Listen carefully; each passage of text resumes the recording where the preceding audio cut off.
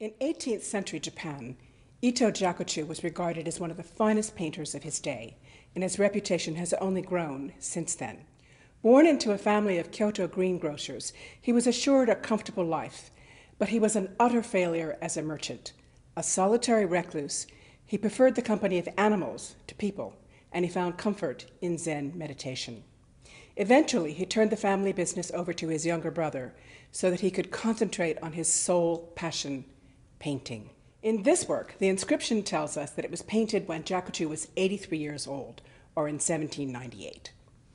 The work is painted in ink on paper, a minimalist style very often found in Zen meditational paintings.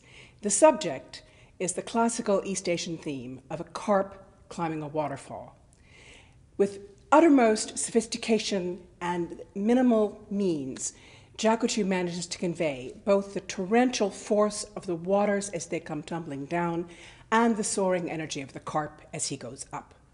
The carp, of course, represents courage, resolve, and prowess, attributes that are essential for overcoming adversity, attributes that are essential for success in both business and spiritual endeavors.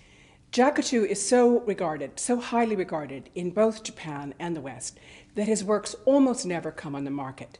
Don't pass up this opportunity to bring a painting by one of Japan's leading artists to Portland.